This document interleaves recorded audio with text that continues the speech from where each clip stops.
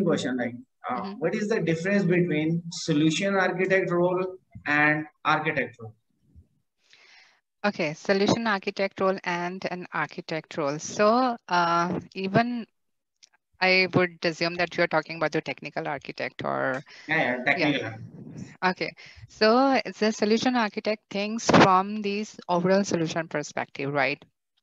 Mhm. Basically from the requirement to the design as well as to make it into some like product, right? It can be product, it can be services, it can be anything. So he has to take the lead on everything from the requirements to the end solution. So he's involved in like whatever is required. So he is involved in the overall process, work with the client, work with the BAs to gather the requirements, right? And to work with your tech leads on the development perspective and infrastructure team on the deployment perspective, and then finally deliver the product. So that's his big role. And even if he has to take lead, he has to definitely lead the team as well, right? Engage the team, bring them on the same page. That is his job, right?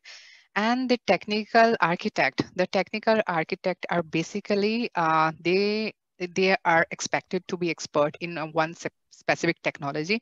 It can be more than one, but they are expert in one specific technology. They need to have in-depth knowledge of that technology.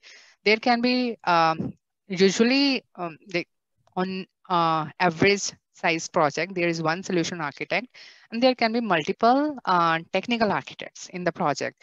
The technical architect could be, for example, the Android architect, can be Java architect, right? Can be database architect, can be like the infrastructure architect. So those are the subcategories, and they are supposed to work on in-depth knowledge, right? Solution architect may not know that information, like what can be the pros and cons. So that's why solution architect work with the technical architect if there is any limitation, if something that we cannot achieve, right? To actually when we work on any specific solution. So this is the main difference.